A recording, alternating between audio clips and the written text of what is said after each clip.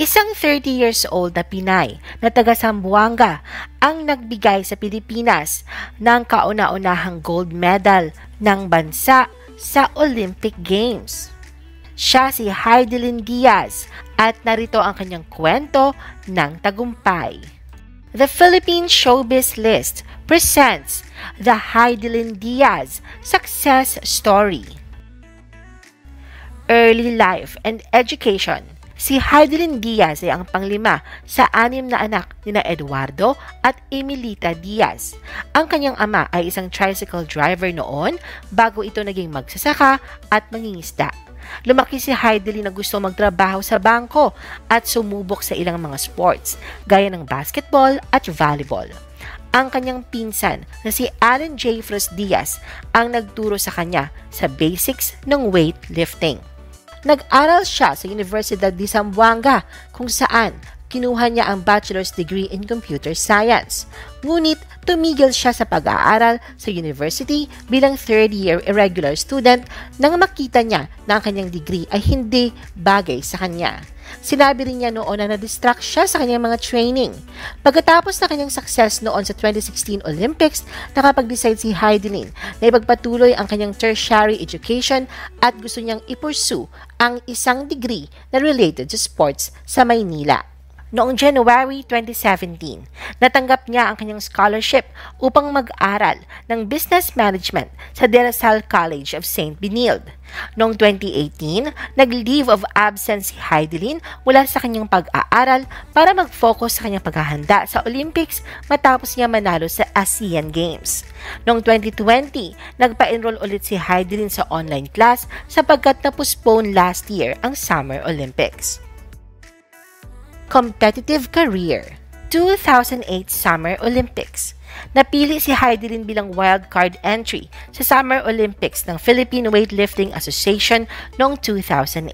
Siya ang unang babae na weightlifter na nag-compete para sa Pilipinas sa Olympic at ang ika-6 na weightlifter overall. Nag-compete siya sa women's 58 kilograms class. Ang 17 years old na si Hidilyn ay nakabuhat ng 85 kilograms in the snatch at 107 kilograms sa clean and jerk na may suma total na 192 kilograms, breaking the Philippine record na naset niya noon sa 2007 Southeast Asian Games. Kahit na naka-place siya ng second to last sa 12 na weightlifters, ang kanyang performance naman ay pinuri at kinonsidera na promising sa kanyang edad noon. 2012 Summer Olympics. Si Hidilyn ay naging unang Pilipina na weightlifter na mag-compete sa 2 consecutive Olympics by qualifying in the women's weightlifting under 58 kilograms through the continental and world qualifying tournaments. Narank siya na 9th sa kanyang event papuntang Olympics. During sa 2012 London Olympics, napili si Hidilyn bilang ang flag bearer during the opening ceremony. Siya ay kinoach ni Tony Agustin at pre-project nila ang 225 kilograms lift, mas mataas sa kanyang personal best na 219 kilograms. Natagumpayan niya na mabuhat ang kanyang personal best of 287.97 kilograms in the snatch. Ngunit isa siya sa 2 competitors na may official result na did not finish sa event. 2015 to 16 season. May timbang si Hidilyn na 56.28 kilograms during sa kanyang first Olympic campaign. Isa siya sa mga pinakamagaan na competitors noon. Upang i-improve ang kanyang chances na mag-land sa podium finish sa 2016 Rio Olympics, nadesisyon na ni Hidilyn na i-drop ang kanyang weight na 58 at gawing 53 kilograms. Naging effective ito dahil nakuha niya ang gold medal sa first Southeast Asian Weightlifting Championship sa Bangkok. Na-manage niya na mabuhat ang 98 kg snatch at isang 115 kg clean and jerk para sa 213 kilograms total. Sa Asian Weightlifting Championships, nakuha niya ang gold medal noong 2015 at isang bronze noong 2016. Nakakuha rin siya ng 3 bronze medals para sa clean, jerk, and snatch events sa 53 kilograms division of the IWF World Weightlifting Championship na ginanap sa Houston, Texas noong November 22, 2015. para makakuha siya ng spot sa 2016 Rio Olympics. Noong March 2016, na-dominate ni Hidilyn ang women's 58 kilograms event of the 2015-16 Philippine National Games National Finals na ginanap sa Lingayen Town Plaza, Lingayen, Pangasinan, with a 92 kilograms snatch and 120 kilograms clean and jerk combined into 212 kilograms. 2016 Summer Olympics. Sa 2016 Summer Olympics sa Rio de Janeiro, nag-compete siya sa kanyang third consecutive Olympics sa women's 53 kilograms weightlifting category na may intention lang na at least manalo ng bronze medal. Nalagpasan niya ang kanyang personal target at nanalo ng silver medal sa event pagkatapos sa kanyang matagumpay na nabuhat ang 88 kilograms sa kanyang second attempt sa clean and jerk event. Ito ang kaunaunahang medal ng Pilipinas sa Summer Olympics pagkatapos ng 20 years. Ito rin ang unang non-boxing medal para sa bansa mula noong 1936. Maliban sa unang Pilipina na weightlifter na nag-compete sa 3 consecutive Olympics, si Hidilyn rin ang naging unang Pilipina at ang pangalawang tao mula sa Zamboanga at Mindanao na manalo ng Olympic medal. Noong August 8, 2016, bumalik siya sa kanyang hometown sa Zamboanga City at winelcome bilang Hero of the City.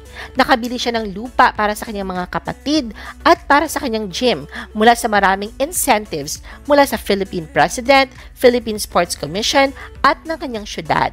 5 milyong piso naman ang ipinagkaloob ng Philippine Sports Commission kay Hidilyn nang manalo siya ng silver medal. 2018 Asian Games. Nag-participate rin si Hidilyn sa women's 53 kilograms weightlifting event sa 2018 Asian Games sa Jakarta, Indonesia.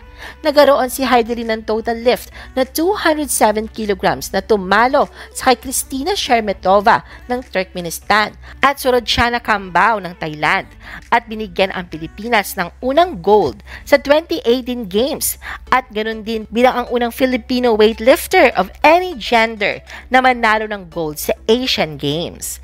Nang mapanalunan ni Hidilyn ang gold medal sa 2018 Asian Games weightlifting competition sa Jakarta noong August 2018, 6 million pesos cash incentives ang kanyang natanggap. Tig 2 milyong piso naman ang ibinigay kay Hidilyn ng Philippine Olympic Committee at ng Philippine Sports Commission at 1 million pesos each ang kanyang natanggap mula sa Philippine Ambassador to Indonesia na si Leong Wee at si Club Pilipinas Sports Foundation. 2019. Pagkatapos niyang manalo ng bronze sa 2017 World Championships, nakakuha rin ulit si Hidilyn ng bronze sa 2019 edition sa parehong event. Nanalo rin siya ng silver sa 2019 Asian Championship at isa pang gold sa 2019 Southeast Asian Games sa Maynila. 2020. Ang Olympic silver medalist na si Hidilyn ay na-conquer ang weightlifting World Cup sa Rome, Italy pagkatapos niyang manalo sa competition sa women's 55 kilograms category. Nabuhat niya ang 93 kilograms in the snatch and 119 kilograms in the clean and jerk for a total of 212 kilograms at nakakuha ng 3 gold medals. Military career. Si Hidilyn rin ay na-recruit ng Philippine Air Force through the Military Arms Direct Enlistment Program noong 2013. Una siyang inassign sa Air Force Special Service Group. Nabigyan rin siya ng isang Air Force Specialty Code Skill in Recreation in Weightlifting. Noong 2014, binigyan siya ng promotion from the rank na Airwoman to Airwoman Second Class. Siya rin ay recipient ng Military Merit Medal for organizing PAF events and a Presidential Citation Unit Badge. Nang manalo siya sa Olympics, binigyan siya ulit ng promotion ng PAF na noong una ay hindi muna sinabi. Ngunit sa huli ay nireport na si Hidilyn ay na-promote sa ranggo na Airwoman First Class. Pagkatapos rin ng kanyang success sa 2018 Asian Games, na-promote ulit siya bilang Airwoman Sergeant. Personal life. si Hidilyn ay may love life din. Ang kanyang boyfriend ay si Julius Naranjo, isang dating weightlifter na nag-compete noon sa Guam sa isang international competition. Maaga nga lang nagretiro sa competition si Julius nang magkaroon ito ng career-ending back injury. Si Julius rin ay isang professional weightlifting coach, strength and conditioning coach, and filmmaker. 2021. Dahil nasungkit ni Hidilyn ang ika-4 na pwesto sa Asian Weightlifting Championship noong Abril sa Tashkent, Uzbekistan, nagdala si Hidilyn ng 94 kg sa snatch category at 118 kg naman sa clean and jerk. Ito ang nagpaigting ng kanyang kwalifikasyon para mapasama sa Games of the 32nd Olympiad. Maraming pagsubok na pinagdaanan si Hidilyn at ang kanyang team ng mga coach simula pa noong Pebrero ng 2020. Naging kontrobersyal ang Olympic silver medalist dahil sa paghingi niya ng financial help para sa kanyang paghahanda sa pagsali sa Tokyo Olympics noon. Na-stranded sila sa Malaysia matapos ideklara ng gobyerno nito ang national lockdown dahil sa pandemic. Nakatakda sanang lumipad patungong Colombia si Hidilyn para lumaban sa Ibero-America Open Championships noong March 2020, isa sa mga Olympic qualifying competitions. Ngunit nagsara ang borders, na-postpone at nakansela ang mga competition at pinauwi sa kanilang mga bansa ang mga atleta. At ngayong July 2021, gumawa ng kasaysayan si Hidilyn nang binigyan niya ang Pilipinas ng kauna-unahang Olympic gold medal nitong Lunes, July 26, 2021 at tinalo ang China's world champion and record holder na si Liao Chuyen in a thrilling face-off at the Tokyo International Forum. Ang 30-year-old from Zamboanga ay nabuhat ang isang Olympic record na 127 kilograms sa kanyang pangatlo at final lift upang manalo ng gold na may total na 224.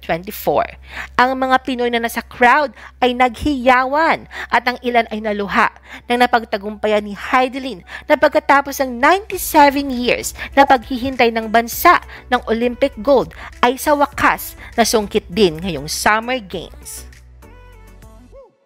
Mabuhay ka, Hidilyn Diaz! Congratulations! I-post ang inyong comments at reaction sa baba at huwag kalimutan na i-like at i-share ang video na ito. Gusto mo pa ba ng ibang showbiz videos? Panoorin ang aming iba pang top viewed videos. Para sa aming mga YouTube viewers, pumunta lang sa description ng video na ito o i-click ang link sa itaas ng screen. Para naman sa mga Facebook viewers, ay maaari ninyong hanapin ang mga link sa comment section ng video. I-follow nyo din kami sa Facebook at mag-subscribe sa aming YouTube channel. Thanks for watching!